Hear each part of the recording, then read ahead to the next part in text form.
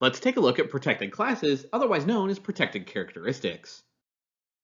Not all distinctions between people, and not even all those things that have no bearing on a person's ability to do a job, are protected class characteristics.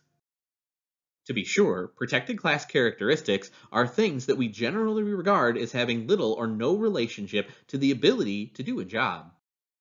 However, protected class characteristics also are fundamentally objectionable as grounds for making employment decisions.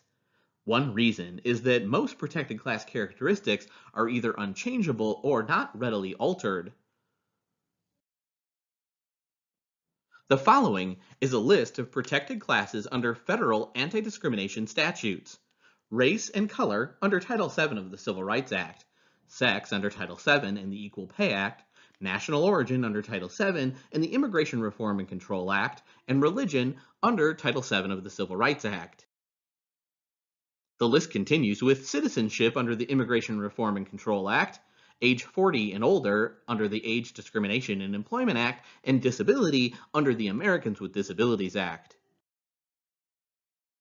Further, pregnancy under the Pregnancy Discrimination Act, military service under the Uniformed Services Employment and Reemployment Rights Act, and genetic information under the Genetic Information Non-Discrimination Act.